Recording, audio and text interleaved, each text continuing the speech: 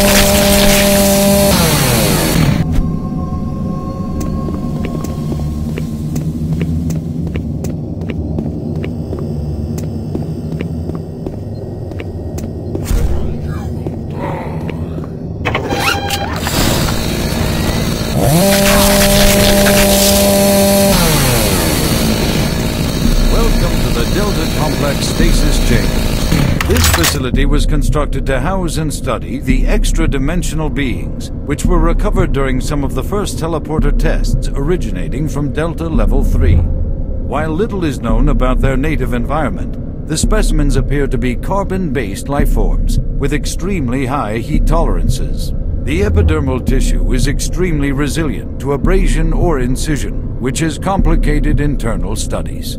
Observational studies have shown incredible strength and agility, as well as the ability for some specimens to manifest and control cohesive plasma masses. The method by which these plasma masses are created is yet unknown. It is believed that the specimens possess a rudimentary intelligence and social structure, as was demonstrated during the first tragic expeditions through the portal. While the cost in human life has been great in acquiring these specimens, we hope to one day complete genomic mapping and begin to answer the many questions we have about these entities.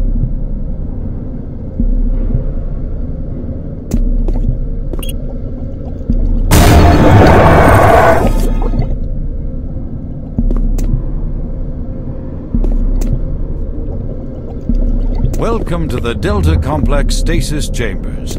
This facility was constructed to house and study the extra-dimensional beings, which were recovered during some of the first teleporter tests originating from Delta Level 3. While little is known about their native environment, they appear to be carbon-based lifeforms with extremely high heat tolerances. The epidermal tissue is extremely resilient to abrasion or incision, which has complicated internal studies. Observational studies have shown incredible strength and agility, as well as the ability for some specimens to manifest and control cohesive plasma masses. The method by which these plasma masses are created is yet unknown. It is believed that the specimens possess a rudimentary intelligence and social structure, as was demonstrated during the first tragic expeditions through the portal. While the cost in human life has been great in acquiring these specimens, we hope to one day complete genomic mapping and begin to answer the many questions we have about these entities.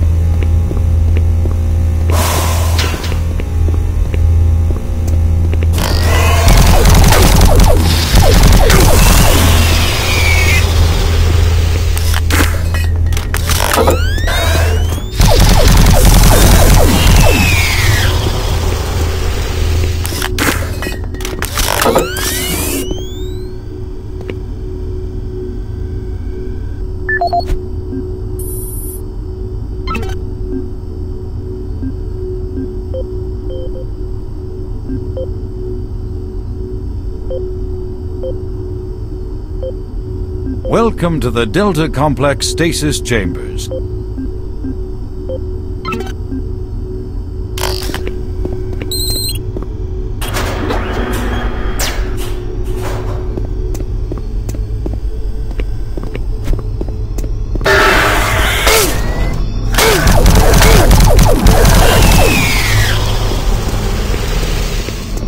What you see before you is a relic codenamed U1, or simply Soul Cube.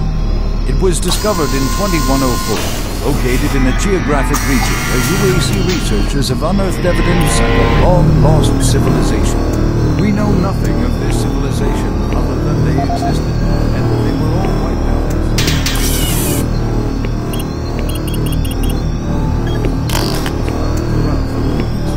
The clues we have been able to piece together reveal a culturally advanced society whose technology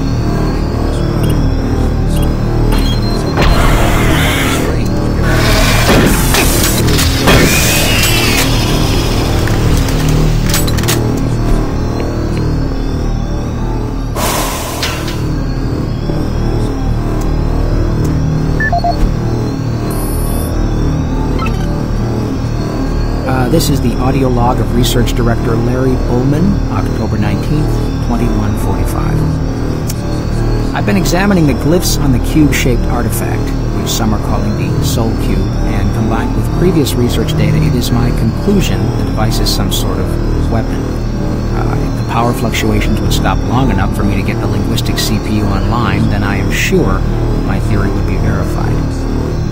You know, I'll take this opportunity to lodge yet another complaint about the continual power problems. Living in this godforsaken base is bad enough without having to watch the lights flicker constantly. It's just... Well, never mind. Back to the task at hand. What I've deciphered so far is a bit, I must say, disturbing. It seems that when one has possession of the artifact, if one inflicts damage or possibly kills another being, it extracts power from that event somehow. Now, once a certain threshold has been reached, the artifact has the ability to kill anything you attack with it. How you attack with it, I'm frankly not certain, indicating that the artifact is autonomous in some way. To date, I've only deciphered about two-thirds, give or take, of the markings, but my initial glance at the rest of them indicates it harbors some far greater power. As you know, at this time we have not seen any reaction from the cube, and it has withstood any scanning, abrasion, or other test beyond picking it up and examining it. I suspect that just like the civilization that constructed it, its capabilities are diminished to the point of being useful only as a paperweight. End of walk.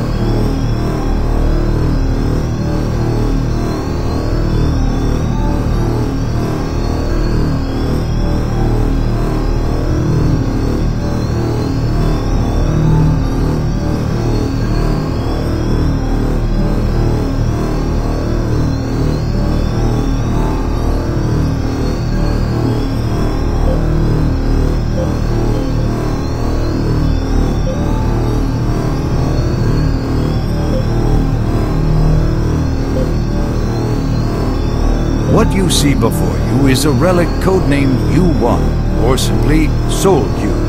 It was discovered in 2104, located in a geographic region where UAC researchers have unearthed evidence of a long-lost civilization.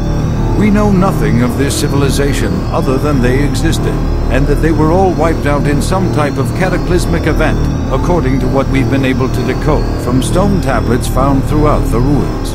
What clues we have been able to piece together reveal a culturally advanced society whose technology can only be described as mystic, as evidenced by U1's strange characteristics. Efforts to further examine U1 have been futile. Mass spectrometer and radiation scanning methods have failed to provide reliable identification of the molecular makeup of this artifact. The object cannot be weighed, and in all tests we've been unable to determine its mass. All attempts to physically manipulate or open the artifact have been met with no success. We also have had no success in deciphering the symbols adorning U1. What we do know is that the thermographic readings are constant, unwavering temperature of 98.8 degrees Fahrenheit. Our research continues, and we hope that with continued investment and research, we can, one day soon, learn to exploit the technologies that make up U1.